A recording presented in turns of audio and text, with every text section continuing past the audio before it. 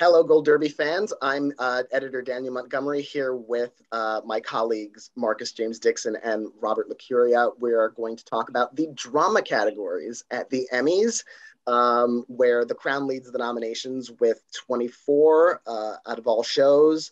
Mandalorian also has 24, I believe, if I remember correctly. My brain is scrambled from this crazy Emmy season. And also in drama series, you've got The Handmaid's Tale, Pose, Bridgerton, Lovecraft Country, The Boys, and This Is Us. So those are the 8 nominees. The Crown has been kind of on a roll through the Golden Globes, Critics' Choice Awards, PGA Awards, DGA Awards, Writers. Like it's been kind of a romp for that show. Is it just going to win Best Drama Series, which would actually make it the first Best Drama Series for Netflix in its history? What do you think, Rob? Yeah, I do. I think it's almost a fait accompli. I just think like The Crown has been on a roll. Everybody's really loved season 4, its strongest season to date, I honestly believe. A lot of that has to do with Emma Corrin and Gillian Anderson and their uncanny performances. But the writing, just everything about The Crown season 4 was so wonderful. It's going to win. And if anything is ever going to upset it, to me, it would be The Handmaid's Tale, which had an extremely strong season 4 as well. There must be something about the number 4 this season that has really brought those two shows completely out and made them the best of the year so far. What do you think, Marcus? I agree with everything Rob just said, including the fact that this is the best season of The Crown there's ever been. And I've always liked The Crown. I've appreciated it. It's beautiful to look at. But this season, maybe it was Gillian Anderson. I don't know what it was, but I just fell in love with the show this year. And I think it's going to win. I think it's like a 99% chance that it's going to win. I do have Handmaid's Tale in second place, which it got 21 nominations, which is just so impressive considering I don't think last year did very well. No, last year it didn't do that well. It was really on a downswing last season. It got 10 or 11. And it was way down from previous season. I think it got 10 because the previous year it got 11 for just literally 3 orphaned episodes. And so it seemed like it was kind of the beginning of the end for Handmaid's Tale at the Emmys. But nope. Back up in 20 plus. Amazing. I like Pose a lot. I like Bridgerton. I mean, The Boys was my favorite show of 2020. What year did it come out? That's a great show. What is time? This is a really strong category, and any show that wins deserves it. But I think The Crown is going to win. Yeah, I agree with all that. I have The Crown, followed by Handmaid's Tale. I'm not ruling out The Mandalorian because it's not just a tech show. It did get directing, I believe, and or writing. It got acting nominations. So it's not just strictly based on the tech. So I think that's definitely possible. But I think The Crown gets it. And I'm worried about The Crown jinx and the Netflix jinx, because whenever Netflix has seemed like they're out front in a series category, something ambushes them to take it down. And The Crown is in its 4th season. It's like, why would a show in its 4th season finally win? Well, it's because The Crown has the unique benefit of basically rebooting itself every year or two with a new cast playing the characters. And in this case, in season 4, Olivia Colman is still playing the Queen, but it introduced Emma Corrin. Josh O'Connor's role became much more substantial. Gillian Anderson came on. So it's basically almost like a first or second year show. Yeah. Daniel, can I just follow up what you just said very astutely, I might add, and that's The Mandalorian has 2 writing and 1 directing nomination. The Mandalorian cannot be just dismissed as a tech show. It's also got acting nominations in the guest categories. And in supporting. So we need to be aware that if there is a Netflix curse, and God help me, I don't know what's going on with Netflix and big awards and series prizes, but The Mandalorian is certainly up there. And I also just wanted to mention that Pose got everything that it needed to get as well, directing, writing, actress and actor. So Pose is on its way out. What a great achievement for Ryan Murphy and the team to get that show back in a drama series, because that was incredible as well, season 3. So this is a really interesting category, but The Crown, of course, as you both have said so rightly, is just so well in front. Yeah, I can feel us after the Creative Arts Awards, where The Mandalorian is probably going to have one of the biggest totals or the biggest total coming out of Creative Arts. And we're going to be wondering, what does that mean for drama series? I feel like we're all going to start second guessing ourselves. I probably will, depending on what it wins. But for now, it looks like The Crown. no matter what happens at Creative Arts, I'm sticking with the Crown. The Crown's probably going to win a few Creative Arts. That's probably true, yeah. But it'll probably win more in prime time. And with that said, let's move on to Best Drama Actress, where we've got Emma Corrin, who has also been on a roll this past season for The Crown, Olivia Colman also for The Crown, Elizabeth Moss, past winner for Handmaid's Tale, MJ Rodriguez, historic first transgender lead acting nominee in Emmy history for Pose, Journey Smollett for Lovecraft Country, who I love, and Uzo Aduba for In Treatment, 3-time Emmy winner. She's never won as a lead. She's sort of like the Jean Smart of drama. I'm predicting Emma Corrin just because she's been on a roll. The Crown is cleaning up. She's got a potential vote split, but that hasn't hurt her anywhere. She's been nominated up against Olivia Colman. What do you think, Marcus? Yeah, Emma keeps winning everything. She's the smart bet. If I was a voter, I would vote for MJ Rodriguez. Not just for the historical aspect of it, but because she was, for my money, she was the best actress on television this year. And gosh, that finale, I think that's the one she submitted. She's front and center. She's in almost every scene. She is crying and laughing, and that is what should win an Emmy. But I am going with Emma Corrin. It's hard to go against a front runner if you don't have a really strong reason to, and so I'm sticking with her. How about you, Rob? At the moment, as I mentioned in a previous Slugfest, I'm going with Elizabeth Moss. But I will probably change it at the end and go with the safe bet, which is Emma Corrin. It's undeniable that her performance as Lady Diana was just out of this world. But Elizabeth Moss, I just think sometimes people underestimate her. She was phenomenal in season 4 of The Handmaid's Tale. Absolutely blew me away. And not only as an actor, but also just what she brings to that show and to that set from what I'm hearing. But then MJ Rodriguez, as Marcus mentioned, I mean, wow, what an incredible performance, so heartbreaking. And then and Uzo Aduba as well, in the In Treatment episodes that I've seen, incredible performance. Same goes with Journey Smollett. But I must say, Olivia Colman sometimes is also underestimated because, Gillian Anderson and Emma Corrin have taken a lot of the spotlight this season. Olivia Colman in so many of her scenes is so beautifully nuanced as the Queen. I'm going to miss her so much. I thought she was amazing. So this category is really stacked. And so I still think Emma Corrin has it, but I'm going with Elizabeth Moss just for now, just to be controversial, because I just want people to realize that in any other year, Elizabeth Moss would just win this hands down. She was just out of this world. Yeah, it's really interesting if Emma Corrin wins. The 3 youngest drama actress winners will have come in the last 3 years. Jodie Comer was 26, and she set the record 2 years ago for Killing Eve. Zendaya upset last year. She won at 24. Emma Corrin is 25. So she wouldn't quite break the record, but she'd be damn near close to it. Wow. It would certainly be fitting with the trajectory of this category for Emma Corrin to win it. Let's move on to Best Drama Actor, where I believe Josh O'Connor, who is, I believe, the current frontrunner for The Crown, would also be the youngest winner in that category at 31. He is nominated against past winner Billy Porter for Pose, Regé-Jean Page for Bridgerton, past winner Sterling K. Brown for This Is Us, past winner Matthew Rhys for Perry Mason, and another Emmy rookie, Jonathan Majors for Lovecraft Country. I feel like of the Crown frontrunners, Josh O'Connor might be the softest because I feel like youth hurts men in the eyes of like the industry more than it hurts women. And I feel, so I'm going out on a limb sort of, it's not even that big a limb because he's won already. I'm going with Billy Porter for the time being. What do you think, Rob?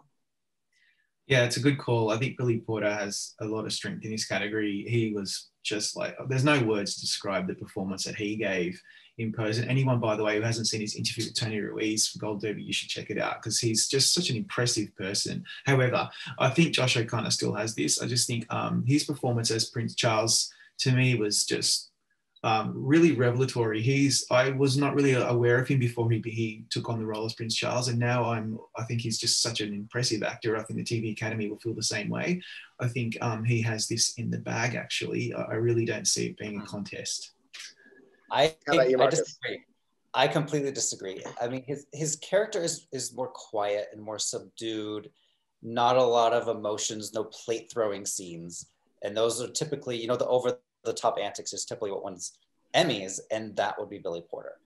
Billy Porter throws some plates. Oh, yeah. I am not quite bold enough to predict Billy Porter at this second in time, but I mean, what you mentioned about the interview he did with Tony, he went on a lot of he went on a whole interview train. Every website, talked to this actor, and I think that could help. Whereas Josh was more quiet. I didn't see a lot of Josh interviews. I'm sure he did a couple, spread out, but I think that helps. I think campaigning does help. Plus, everything I said about MJ in the finale, Billy also has great moments in the finale. And spoiler alert, something happens to him. I'm not even gonna say, even though I said spoiler alert, I'm not gonna spoil. But so Billy is the one I think I will end up predicting before the Emmys. But right now I'm going with Josh. So let's go on to drama supporting actress. This feels like maybe a bigger slam dunk than either of the lead categories for me. Gillian Anderson, The Crown, which it's weird to think that she hasn't won an Emmy since the one time she won for The X-Files more than 20 years ago. But she's nominated against her co-stars from The Crown, Helena Bonham Carter and Emerald Fennell. And then you've got 4 Handmaid's Tale nominees, Madeline Brewer, Ann Dowd, Yvonne Strahovski, and Samira Wiley. And then the only person who is the lone nominee, who I'm wondering, maybe could this happen? Ingenue Ellis for Lovecraft Country, who is phenomenal on Lovecraft Country. I'm so happy for her nomination. But I am predicting Gillian Anderson. I think it's another one of those cases. She's up against 2 co-stars. I can't see either Helena Bonham Carter or Emerald Fennell taking enough support away from her to keep her from winning. What do you think, Marcus? I think Ingenue Ellis should be up against a co-star. I think Wumi Musaku should be nominated here. Yeah, but you're right that she's not. I think it's Gillian Anderson. Everyone knows how much I love her, and this is the performance of the year for me on the female side. Gillian Anderson killed it every episode she was in, and she's up against 2 co-stars, but this is not a vote split because there's such a she's so far in the lead. Rob, what do you think? Because we interviewed Gillian together. Is that influencing me, or is this just it's not influencing you? I know that you and I are both really... I did not interview Gillian Anderson, and I'm predicting her, so we're good. Yeah. I think we're all fans of hers, but that doesn't matter because, I mean, her performance as Margaret Thatcher was so... I'm trying not to be too hyperbolic, but I've never seen anything that really affected me like that one did. It really, it opened my eyes to the character, the persona of Margaret Thatcher, even though this is a fictional TV series. And her performance just blew me away. And it's the performance of the year, male, female, gender, non-binary. She is it. She is the best thing I've ever seen in a very long time. And I sound hyperbolic, but I mean it. She is winning this without a doubt. Unfortunately, for really great performances like Yvonne Strahovski and Ann Dowd and Samira Wiley in particular, they were phenomenal in The Handmaid's Tale as well. But we should just move on. This is Gillian's without any shadow of a doubt in my mind. And move on we shall, because I feel like drama supporting actor is the closest of all of the drama regular races. I could make a case, honestly, for 4 or 5 of these actors at least. They are Michael K. Williams from Lovecraft Country, Tobias Menzies from The Crown, Bradley Whitford, Oti Fagbenle, and Max Minghella from The Handmaid's Tale, John Lithgow for Perry Mason, Giancarlo Esposito for The Mandalorian, and Chris Sullivan for This Is Us. I think I got them all in. All 8 nominees. I'm predicting Michael K. Williams. He is I feel like he's a soft front runner, but I'm encouraged by how well Lovecraft Country did in the nominations overall, better than I feared that it might because it aired a year ago and wasn't renewed. but I'm predicting him, but I do think Tobias could do it on a crown sweep. I think Bradley Whitford has won this category before for Handmaid's Tale. They love him. He could easily do it. They love John Lithgow. He's won this category a couple times before for a couple different shows. He could do it. Giancarlo Esposito, The Mandalorian, has tons of support. So like it's literally anyone's game. But for now, I'm sticking with Michael K. Williams. How about you, Rob? Isn't this category interesting? Because really there is no front runner here. And when you're looking at other people's predictions, I'm usually looking at this category first. So I'm just really curious to see what people are thinking. I think Lovecraft Country is no longer really a thing anymore. And I'm sorry to say that about the show that people really love. I just think when HBO decided not to renew that was obviously before voting will have started for this. I just think that it will probably affect his chances.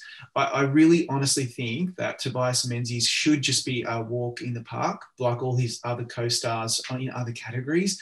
I think he's probably actually the one that has to be slightly more concerned about his chances compared to all the others, which is a really odd thing because he's the only Crown nominee in this category. And then Giancarlo Esposito, we all can remember when Aaron Paul beat him the first time, and we really honestly believed that Gus Fring was going to propel him to that win. And I just think this could be a makeup for Giancarlo Esposito and a way to reward the Mandalorian on the big night. So for me at the moment, I'm going with either him, Giancarlo Esposito, either Tobias Menzies, or my current number one choice, which is Oti Fagbenle. Again, it's maybe because I'm a little biased, but when I saw his performance in season 4 of The Handmaid's Tale, I was completely blown away. I've never seen him like that before. There was a lot of crying. There was a lot of heartfelt moments. There was a lot of guilt. There was just so much nuance to his performance. Again, I sound hyperbolic, I know, but I really believe that OT could be the one to take it out for The Handmaid's Tale. Well, after that hot take, what do you think, Marcus? I'm looking for Justin Hartley's name. Where is that? I don't understand. What is going on? I don't get that. Like, I mean, not to slight Chris Sullivan at all, but it feels like they're going out of their way not to nominate Justin Hartley when they nominate his brother-in-law on the show twice, but never him. Well, so frustrating. Justin will have one more year. This Is Us has one more year left, so fingers crossed next year. But back to who is nominated. I feel like in the past few months, this race the momentum has shifted to Michael K. Williams. I feel like it was more open and fluid a few months ago, but now, I mean, I'm looking at the odds. Michael has 1,200 votes. In second place, Tobias has 200 votes. So the website, the users, the experts, the editors. And we are never wrong. No, but the momentum is going one way. So I'm gonna go with the way it's going. I would love if Giancarlo won this. I would love if John Lithgow won. I mean, John Lithgow. I think he's one of the greatest people alive. But I'm gonna stick with Michael K. Williams. Yeah, it's. I won't be surprised by any name that's announced when the envelope opens. I am heartened by the love for Lovecraft Country, particularly in the actors branch. It's nominated in every single regular acting category, plus one of the 2 guest categories. So voters did watch it, and they did like it, and they did embrace it, even though it aired so long ago. So that's where I'm sticking with now. And that's where we're going to leave this now for our best drama series and drama categories conversation. Thank you so much for joining us, and make your predictions at Gold Derby and prove us wrong, because one of you probably will.